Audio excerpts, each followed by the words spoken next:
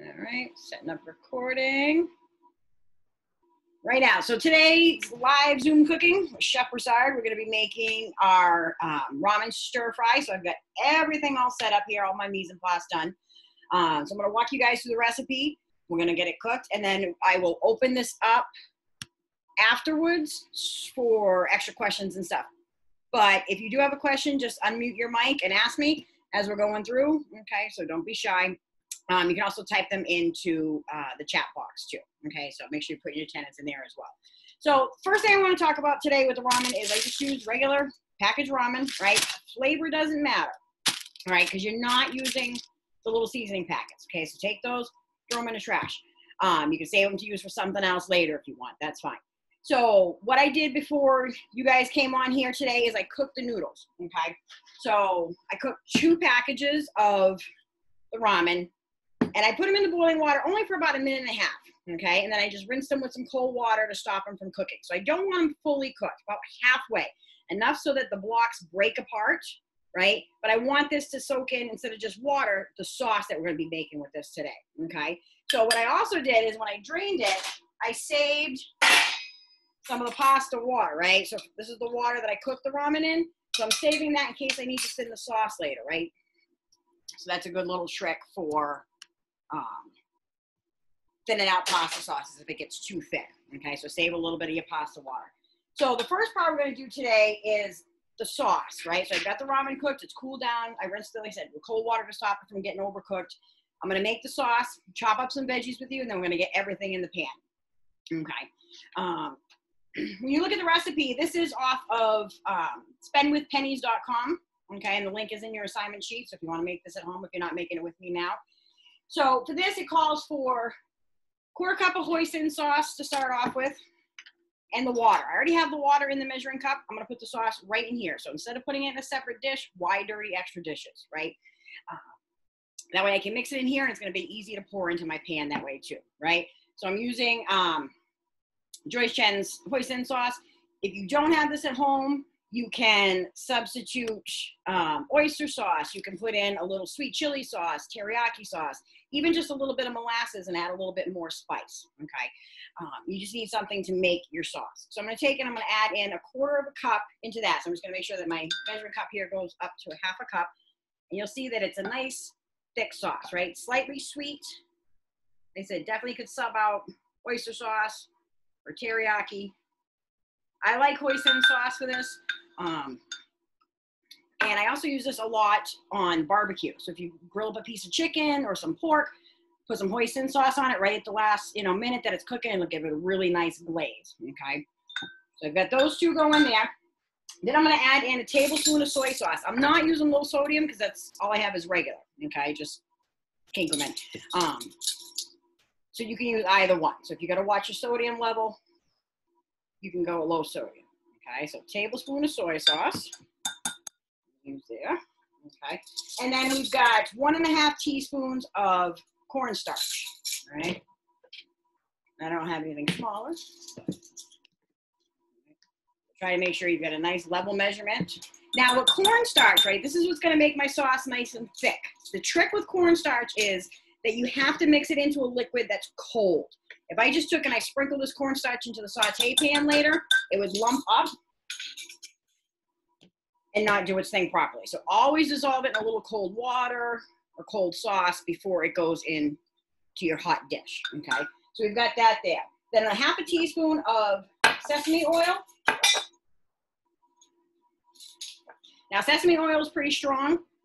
It's not like an olive oil or anything like that, so small amount is all you need. It gives it a really nice nutty flavor, okay? And then I'm gonna do 1/4 teaspoon of crushed red pepper, right? So these are things that you might put on your pizza, right?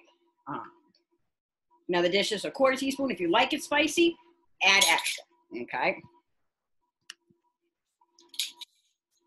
And then it calls for salt and black pepper on this recipe. So I'm just gonna put pepper in first, and then I'm gonna taste it. Because I didn't use a couple of good pinches of black pepper, I didn't use the low sodium soy sauce, so I'm gonna taste it first. And then if I think it needs more salt, I'll add a pinch. Most likely it won't. No, it's fine. Okay. Sesame oil gives it a really nice flavor. So I'm gonna let that sit, let that crushed red pepper spice soak in there, right? And just kind of set that off to the side. So the next part of this is the veggies, right? So for the veggies I've got today, I've got some snow peas, some cabbage, carrots, some colored peppers here. I'll tip my screen down so you can see me chopping in a second. So the snow peas, right, here. So it's 4 cups of any veggie. So this is actually 4-cup measure, right? So I'm gonna go up to here, full of veggies. This is a great way to use what's left over in your fridge, right? So if you got a random carrot, you've got some leeks, you've got whatever you happen to have, throw it in there, okay? So I'm gonna start off with snow peas, just showing you this because I've already got some in there.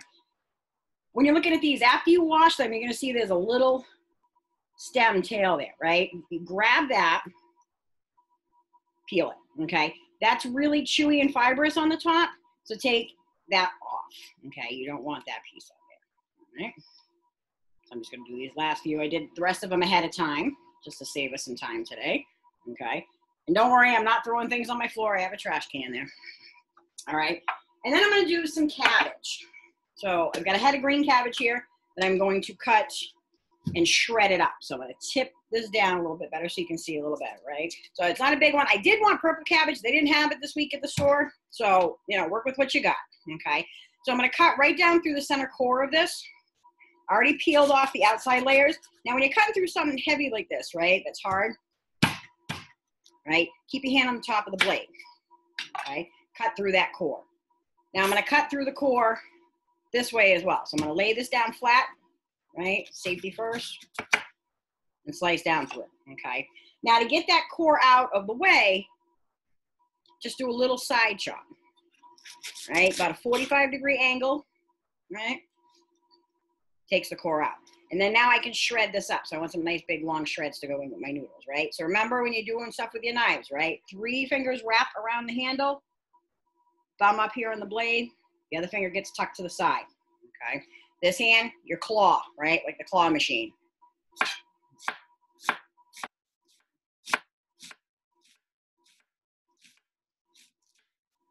And chop up all my cabbage, right? Nice thin slices. So take your time with that, right? And the key to stir fries in any kind of Asian cuisine is to get this stuff done ahead of time, right? So I'm just gonna set my cabbage over to the side. It's about a cup, go a little bit more. So I can show you that again, right? So I'm cutting that at an angle just so I can get those core pieces off, okay? That's good for composting if you've got a garden. Shave it down.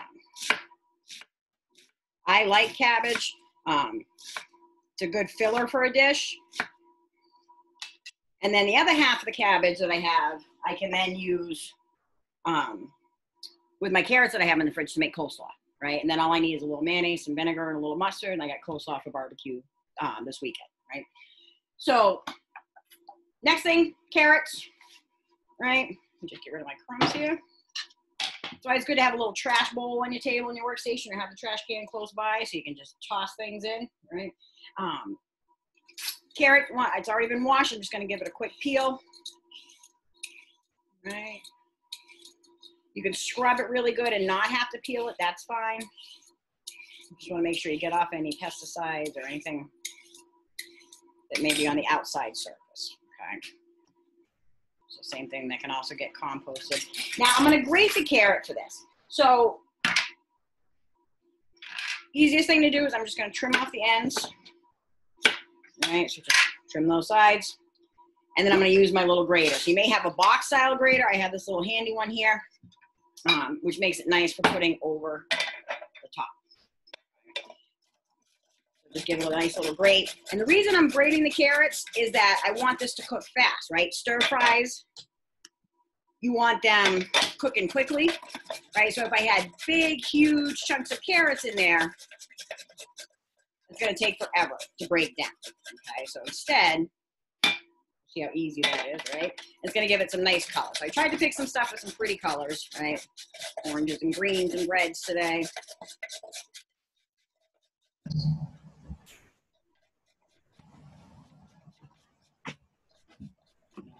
Cat box there, making sure that you're marking yourselves here, right? And be careful when you're using a grater too, when you get down near the end, okay? My mama used to call these knuckle scrapers, right, for a reason. So, you know, if you start getting down too far, just, that's gonna be good enough for now. Okay, so now I've already got my snow peas, I've got my carrots going, right? I'm gonna add into this some canned bean sprouts, right? Nothing fancy, something you might already have in your shelf. Right? I said I want to end up with 4 cups of veggies total plus my cup of cabbage, right? So this is a definite good, healthy dish. Lots of vegetables to it. Okay. And then the last thing I'm going to do is some peppers. So I got some of these, right? Grocery store had them on sale this week. $2.99 for a big bag full of them. So these are great for snacking on, using for dips and things like that. So I'm going to use these little peppers here to give some extra color, right? And it'll give a little bit of sweetness too. So with your peppers, I'm just going to slice these right down the middle, right? I'm going to come in and pull out my seeds. You can use one big pepper if that's what you've got, right? All you got is a green pepper. Color doesn't matter. Okay. Just slice them all. So I got 2 red because the reds were a little small, but I want to get kind of an equal amount of color in there. So just pop out those little seeds. They come right out. Like I said, these are great for just snacking just as is. Give them a quick rinse. It's a healthy snack for all my nutrition people out there.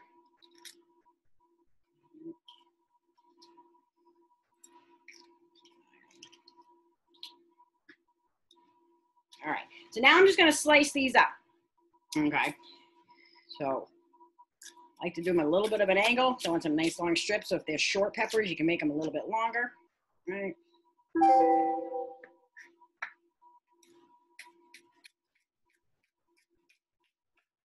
So nice thin slices, okay? Because remember I said, you want to keep everything about the same size and thickness so that it cooks the same amount of time, okay? Let me just trim off that stem now.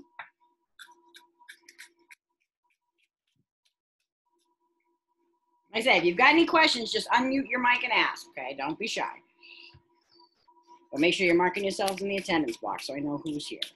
A little busy at the moment.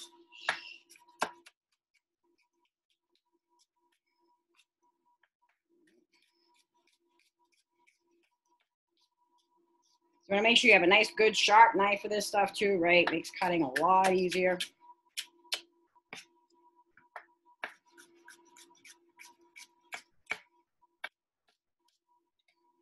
All right.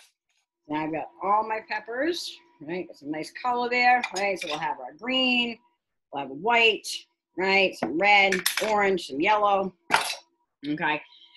So at this point, you know, I pretty much have everything prepped that I'm gonna need, right?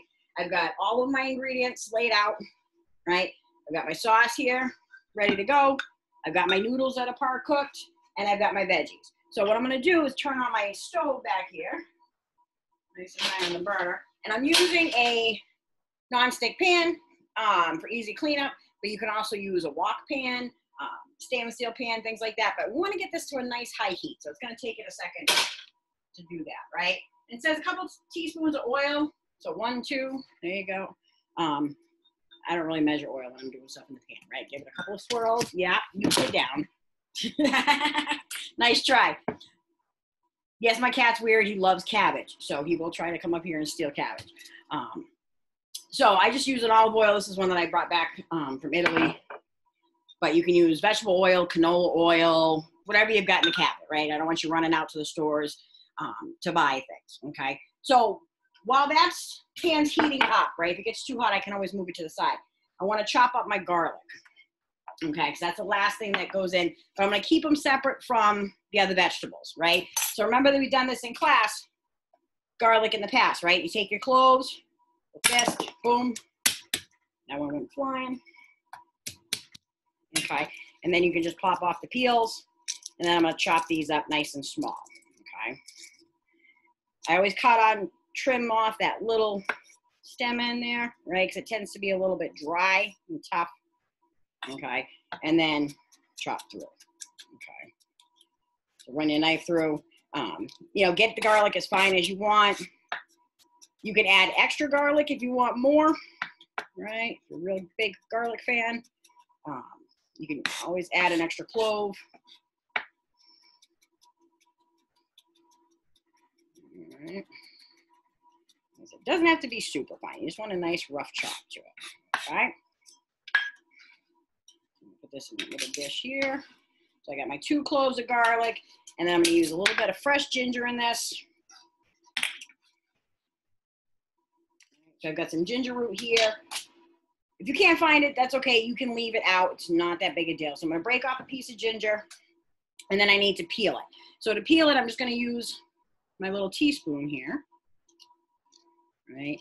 And just hold it so that you're scraping it, right? So put the spoon down towards the ginger, right? And this way you don't lose all your ginger. If I tried to get in there with a vegetable peeler, there's all these little nooks and crannies that I can't get to, okay? And I only need about a half a teaspoon.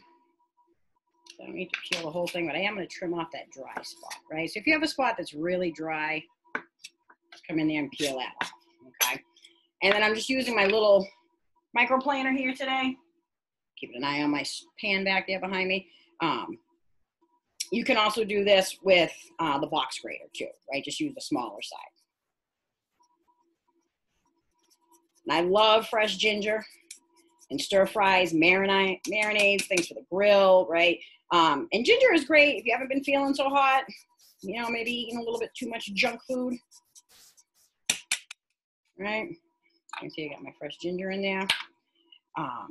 Ginger is good for digestion in your stomach, right? So if you've got an upset stomach, that's why you drink things like ginger ale. Okay, so my oil's sizzling over here, right? So my pan's nice and hot and smoky, okay? So in go the veggies. And that's what you want to hear, that sizzle, right?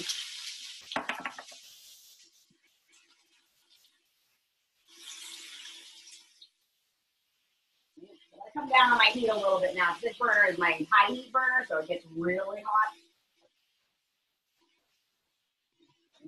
So good pair of tongs when you're at the stove, right? Just want to kind of let that saute for a couple of minutes, do its thing. Right? I'm going to add my cabbage in. You can see it's a lot of vegetables, right? That's why you want a good size saute pan.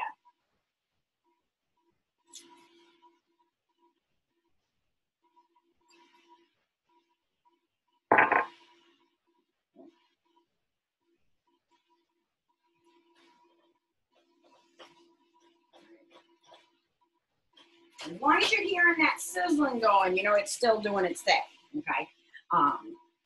The next part is this. After I'm going to cook these most of the way through, I'm going to add the garlic and ginger in after.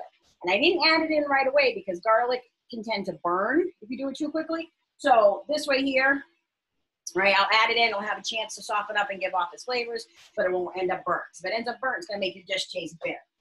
Right?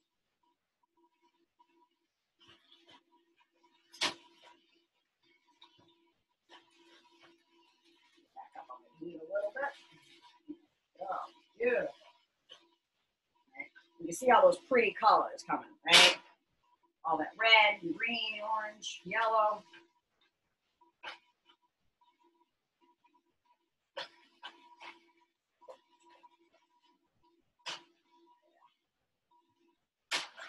Do you have any questions? I saw your message about Caitlin.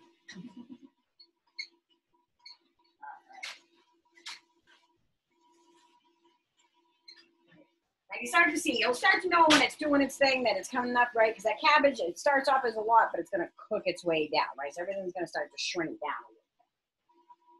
Right? You want that cabbage to get nice and wilted. But you don't need to overcook the veggies either, right? All the things that I picked, because they're small and fast,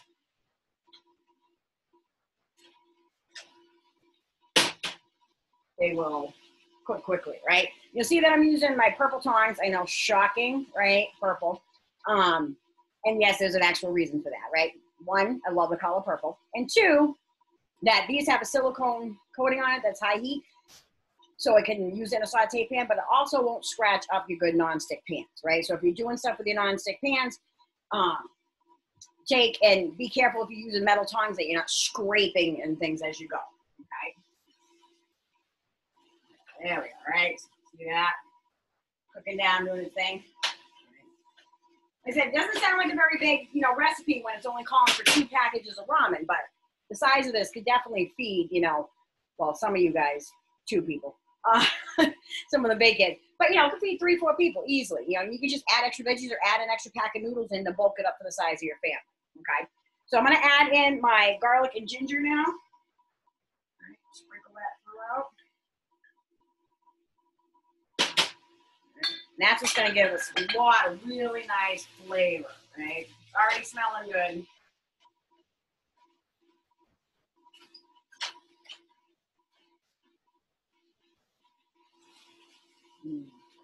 Oh yeah.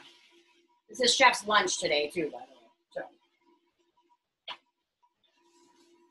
I've been hungry for a while, so okay. I said I don't like overcooking my veggies too much. You can cook them as much as your family likes, whatever they're gonna actually eat. That's fine. I'm trying to speed this up a little bit too for time for you guys.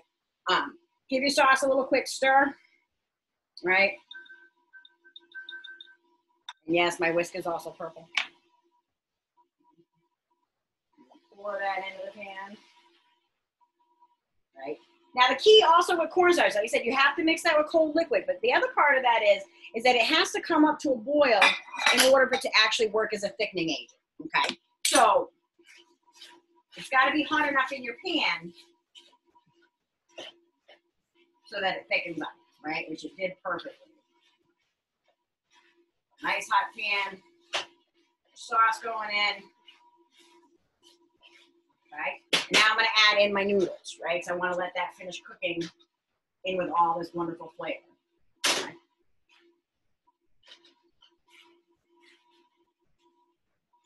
If they get the noodles get a little sticky, let them heat back up for a couple of seconds, right? Put some of your hot veggies and sauce over the top.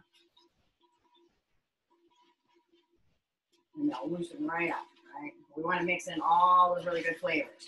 If you don't like eating ramen noodles long, break the bricks apart into smaller chunks, that's fine. All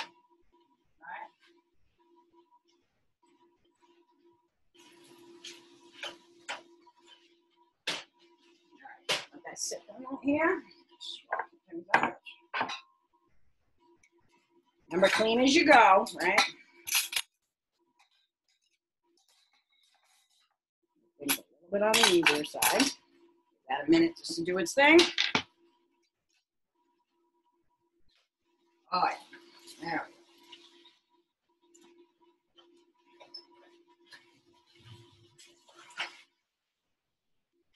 I take that off my hot burner because I don't want it to burn. I don't want to keep cooking, overcooking it, right? A nice pair of tongs. So a nice portion here. That way I can give you guys a quick close-up of this. And do the chefing it up thing.